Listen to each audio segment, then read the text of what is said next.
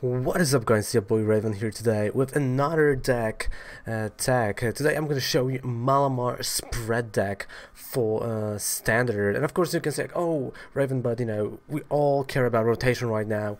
But don't worry, you'll hear my video on the topic of rotation tomorrow on Saturday. Don't worry about that. But here today we're doing a Malamar Spread deck. So I'm going to show you the deck, then we're going to go play a few games and we're going to see how the deck performs. I've seen the deck perform really well, but let's go card by card and let's see what's inside. So we start with one Oranguru. Why Oranguru? Well, for the draw power, right? Then we have to say goodbye to the good old nice Oranguru. So we have one Oranguru for for the draws with Instruct. Then we have one Onix. Why one Onix? Well, the Land Crush actually can one-hit KO a Pikarom, so we really want to have at least an option if we're going to face electric type deck. Jolteon, Pikarom, one of those. Definitely want to have options. We want to leave the options open in those matchups. Then, you know, since it's a spread deck, we have a Tapu Koko with a Flying Flip. Amazing card. Again, another card that we're saying goodbye to, but amazing card. So 2 copies of a Flying Flip Koko. Then we have a line of 4 Inkays and 3 Malamars. Malamars for the attack and also for amazing ability. Then we have one Marshadow that we all know, love and hate for the Let Loose ability. So our opponent will shuffle their hand and draw 4 cards. We as well, and we also can play a supporter after that. Then we have one Necrozma-GX with Light's End that prevents any damage done by Colorless. By Colorless Pokemon, and also Prismatic Burst, right? Great attack and Black Ridge GX, fantastic GX for the spread damage. Like, this is what we want to use from this card, right? So it's 100 on each and every one GX or EX on opponent's bench or an active. Then we have Tapu Lele for the supporters that we need. So Tapu Lele, again, another card that we're saying goodbye to is here. So let's go down to the trainers, because you can see like the trainers are a bit more consistent than in other decks I played. So we have 3 Acro Bikes, right? We want to discard the energy, and this is the way to do it, and also draw a card. Fantastic card, Acro Bike. Then we have 4 Mysterious Treasures, 3 Nest Balls, and 2 Rescue Stretchers to get back what we gonna get knocked out. Then 4 Ultra Balls and 1 Altar of the Moon. Why only 1? Well, it's because we're playing 3 Shrines of Punishment for additional damage on those GXs on our opponent's bench or active slot. Then we have 4 Cynthias, 2 Erika's Hospitalities for the draws, 3 Guzmas, 3 Lilies, and 1 Tate and Liza. Why Tate and Liza? Again, it's such a versatile card, you know, flexible card. You can choose whether you want to shuffle your hand and play more and get those 5 cards, or you want to switch your active with your benched Pokemon. Then we go to the energy, which is 13. I know 13 sounds a little bit high, but trust me, it's all you need in this deck. Like, I tried 14, did not work as well as 13. I don't know why. I think the game just registers it differently. But the consistency was there with 13 energies. We have 4 DCE for those, you know, slots on Onix, Oranguru, Tapu Koko, or Necrozma. But we also have 9 Psychic type energy, so we can actually get back the energy and place it super fast. So this is the deck. That's how it runs. You know, you have deck list down there below. You can copy and paste it and check it out yourself. But let's go and let's play the games, right? So let's go. Let's see how the deck actually performs, how the deck really works with the Malamar Spread deck. Again, this is the deck that had its time. You know, it had a few tournament successes, either on a small scale with, you know, challenges or cups, and I believe in February, or I think beginnings of February, when the team up was starting to be legal, it had a nice top 64 place also in one of the special events or regionals. I don't remember now the correct, you know, name of the city it was held, or it was a special event, or anything else, but definitely I recall there was something like that. Would you like to go first? Well, great question. Do you want to go first or do you want to go second with this deck? Actually, looking at majority of our attackers are basic, we can actually go second. Hopefully, you know, during the video we're gonna go second and first, so we'll see two different versions of the deck. We're gonna see two different play styles that we have to do. But let's go. We're playing against Moist Chiffon. Alright, hello my friend. Let's go. Let's play our first game. Mulligan, not the best turn, and starting with Onix. Ouch. Okay. Onix start, I think, in any spread deck or in any deck that plays Onix is super bad. But the fact that we are facing Buzzwole deck is not that bad, fortunately. Hopefully we're gonna be able to find Tate Liza and switch, maybe attack. Because let's be honest, our Psychic type Pokemon are going to be really good against Buzzwole, so definitely here we want to go straight for Malamar. Okay, so do I put energy on Onix? That is a great question. Let's start with Shrine of Punishment, Nest Ball, and I think I want to go Oranguru. So I don't think I'm going to be able to put all four energies here. But at the same time, well, I can try. But let's get rid of Erika's Hospitality for a second. Let's draw. Actually, let's draw Tapu Lele. And I'm going to draw a Lillie from Tapu Lele. Since I know I'm going to be able to play Marshadow, there's no need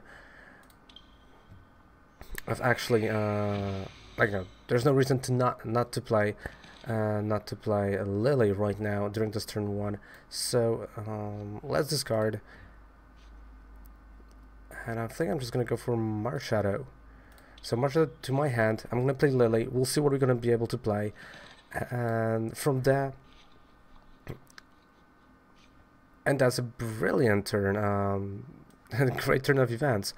So definitely, right now, I don't need Shrine of Punishment, and I don't need another Ultra Ball, so I can go for Koko. Right, so I can go for Koko. Put energy on Koko. I know there is a weakness, but just bear with me. Play Marshadow. Okay, we have Inkay. So we're kind of set. I think we're okay. He's not gonna target this Tapu Lele super fast. I hope I have some time to actually get more energy on Inkay than Malamar and start attacking. Maybe I can put it somewhere else, but this is gonna be my my idea right now. Of course, I could have played it completely differently. I could have done that a lot better. And since he's gonna have Weevil, oh, this is not gonna look good. Definitely, Onix start is a huge downside, and it's a huge bummer. But okay, we can work this out. My target right now kind of is the Sneasel, actually. He really is my target right now, because Weevil can deal right now 150 damage. After Malamar, he'll be able to deal 200 damage, so that is a lot, and I don't want that. I really do not want that to happen. Okay, so turn pass, Acro Bike. Okay, that makes sense here. Another Lillie, so I can discard the energy. That's good. Let's play here and Lillie. Okay, and we got a Malamar. Perfect. Acro Bikes. I can start. I can start building my bench. As well, I can start.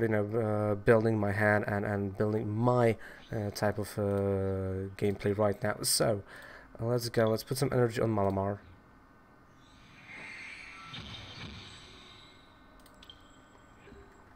Of course, you don't really want to attack with Marshadow, since the damage is not affected by weakness or resistance, which means he's only gonna deal 30 damage to Boswell, and that is not good. That is definitely not something you want to do. Okay, so Ultra Ball. It's definitely one of those games. Ah, okay, there we go. Shrine of Punishment. So that was my only Altar of the Moon.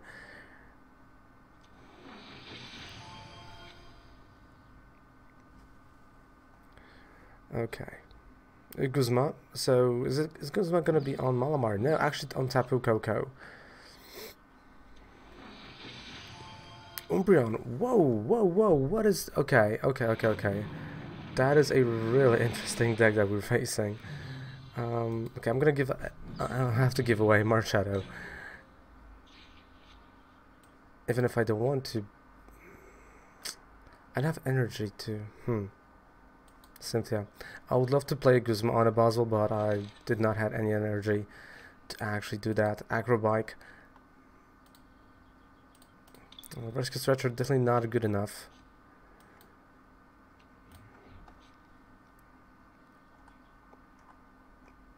Wait, so oh my goodness, so Malamars are prized. Uh-oh.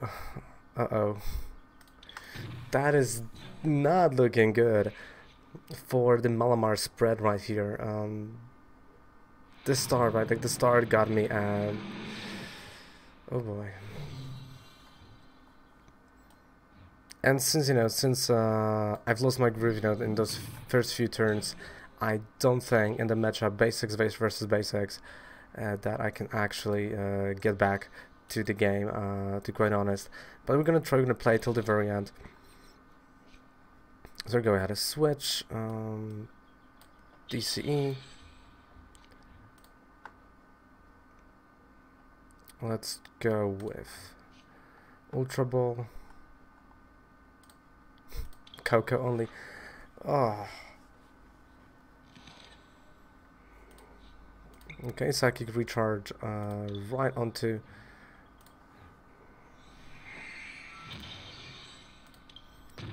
Necrozma and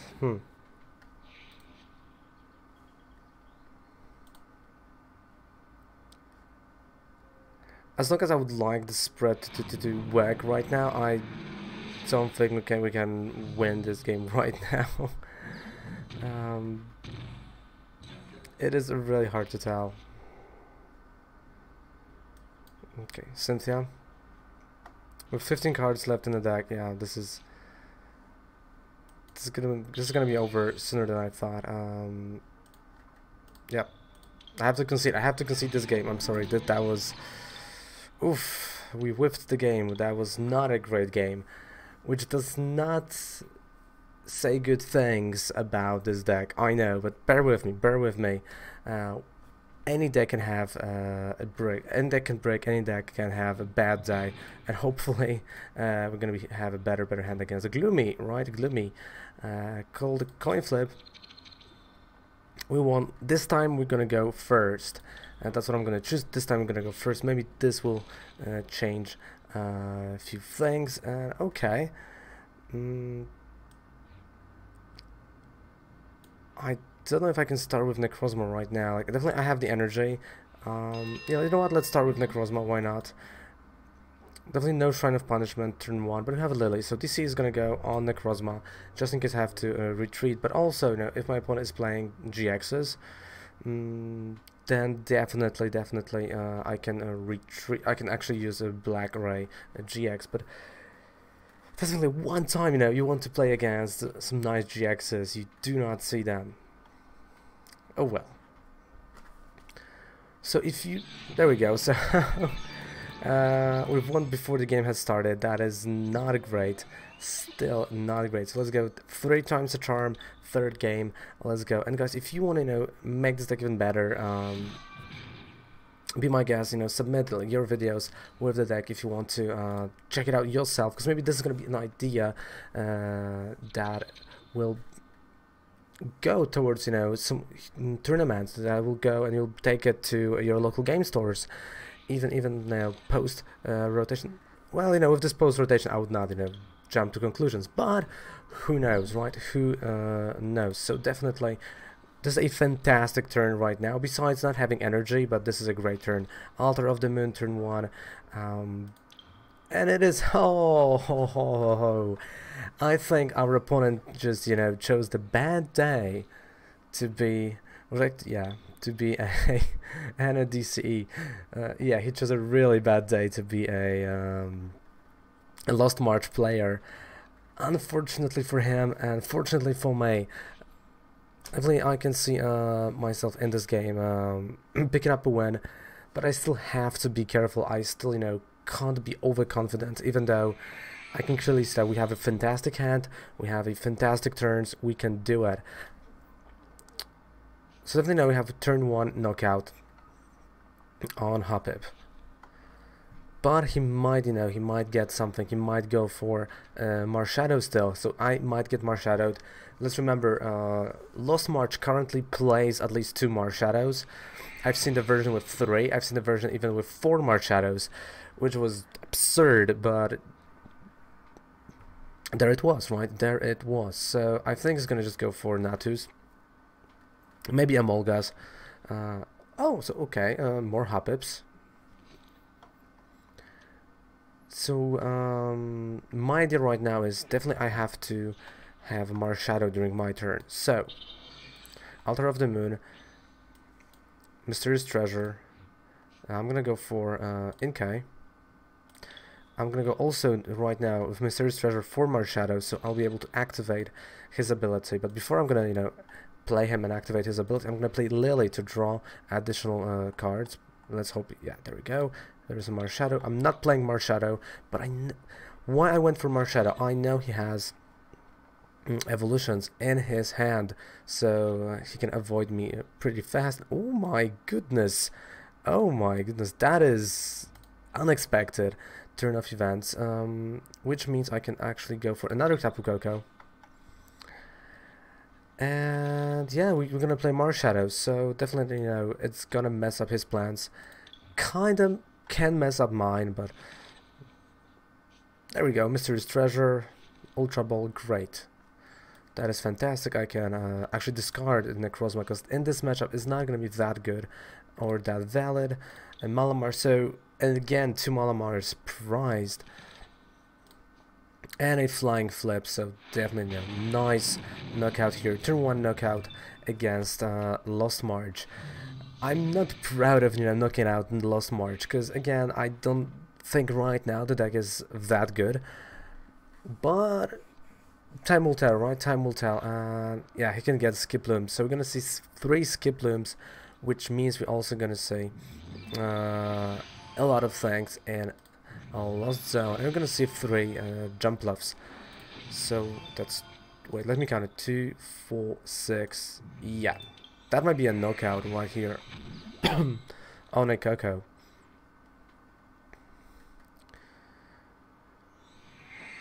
So that's what I like, you know, never be overconfident, never, you know, take a win as something that, you know, is gonna happen like that.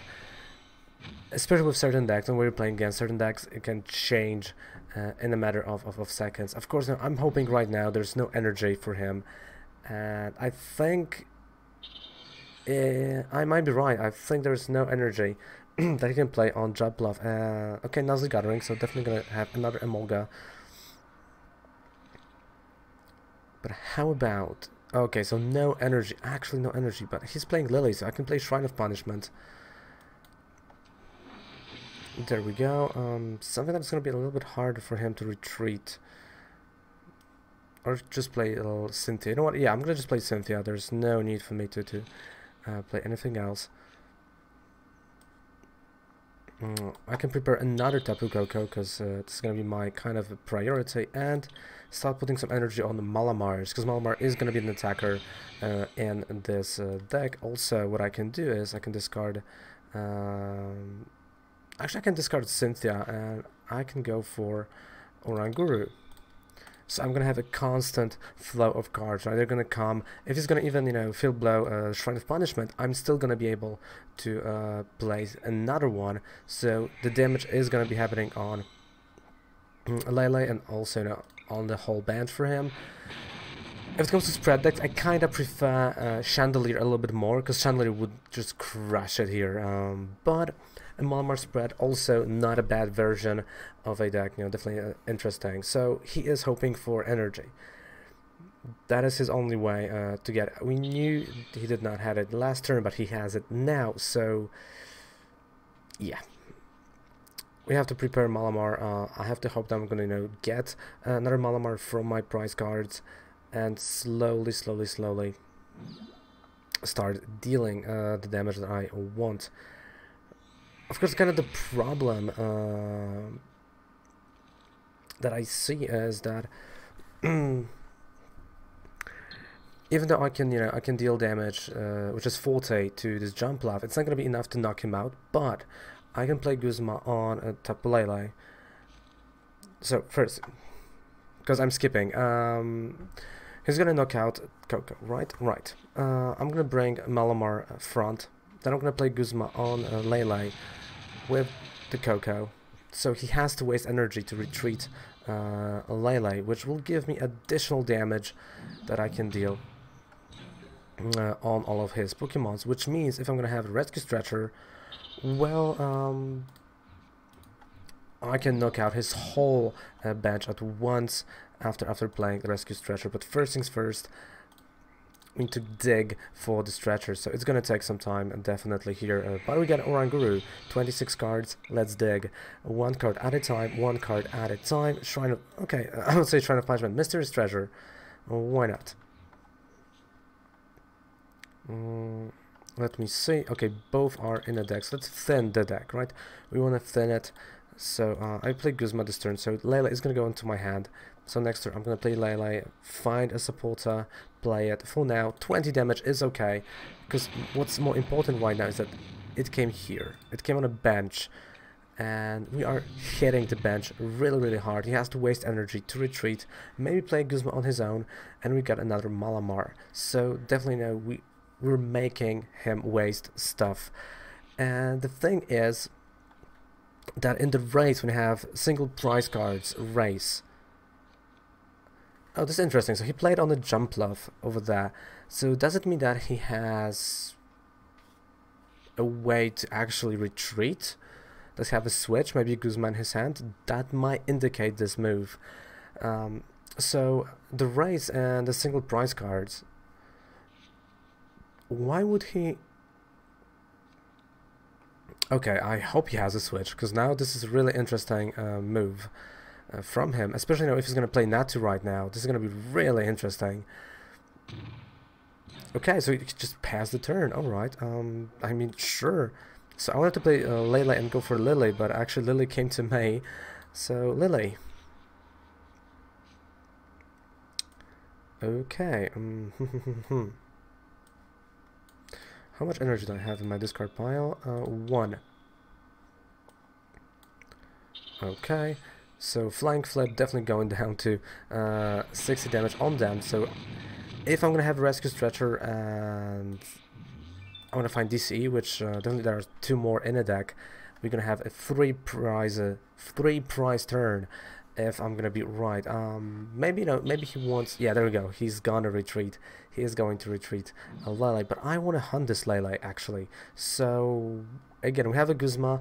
I want to hunt this Lele down. So that's what I'm gonna go for. And again, as I was saying, when you're facing a single prize card deck, it is really hard to come back if you're 1 prize, especially 2, 3 prizes away from your opponent. It's really hard, and I think this situation like that show. And look at this. There we go. So now the question is, Psychic Recharge.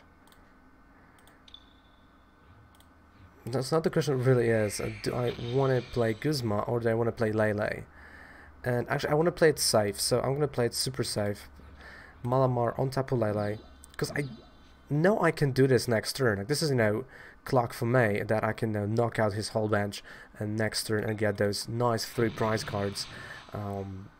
Or maybe he's going to put a Molga front, right? So I can do this, but I want to, you know, I want to expand my position here. I want to show him, okay, listen, I have 2 more prize cards left. You have 4. My Pokemons are single priced. You're on a 1-turn clock basically, and with a Molga that's up front, there's not a lot of room for you, and there's not a lot of things that you can do actually, because even if he's gonna play Natu, I'm still gonna take 3 prize cards next turn. If he's gonna leave Emolga, that's all 4, and that's kind of the thing, right? Against single prize decks, the race, when you're behind, and you're gonna probably lose it. Like, your opponent has to break for you not to lose it. And well, we have a Guzma, because normally I would not play it this way. Well, a Guzma, I think I can take all his prize cards, like all his Pokemon, sorry. So yeah, during 1 turn we're gonna take all of his Pokemons. There we go. He did not allow us to. He did not allow us to actually pull this off. I'm kind of sad about that, but at the same time, you can see the power of the deck against the Lost March. So guys, thank you so much for watching this amazing deck tech. If you want to try the deck out yourself, on Monday, next week, basically, I'm going to be in internationals, but the videos are still going to be on the channel, don't worry. Tomorrow, my thoughts about the rotation, why it happens, what I think about that, what we are losing. Then again, a few videos with me testing, so definitely we're going to be testing some Charizard, Rayquaza, that, picking up some steam, and also some Picoroms, Jolteons, whatever, you name it, we're going to test it, like a 1-hour video with me testing those decks is going to be here on the channel. So separate things, not from the stream, right? So we're going to be recording them separately. But guys, thank you so much for watching. Don't forget to subscribe to the channel. Don't forget to down there below you have a list for this deck, so check out the deck, and down there below you also have a 5% discount on any code you would purchase on Professor Oak. And it's pre-release weekends, have a fantastic pre-release. I'm Raven, thank you so much for watching. Mwah! Raven loves ya. Bye.